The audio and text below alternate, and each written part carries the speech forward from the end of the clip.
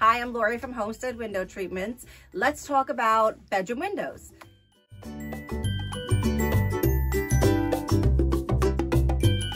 There are many different options that you can do in bedrooms, depending upon the layout of the room, the shape of the windows, the size of the windows, the placement of the windows.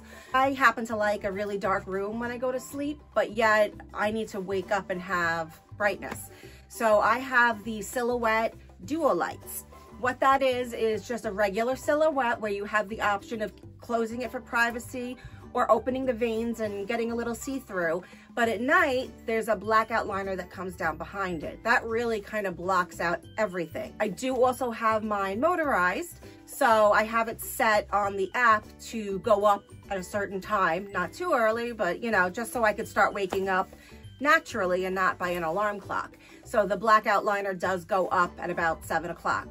Also, I like to block out every little bit of light, like I said, so I have drapery panels on the sides of the windows, and that kind of just wraps around and covers those light gaps that you're going to have no matter what. And it really blocks it out if I want to take a nap during the day, or if I go to sleep early, or it helps from waking up at 5 o'clock in the morning. If you'd like to set an appointment with one of our designers, just give a call here and we'd love to help you dress your bedroom.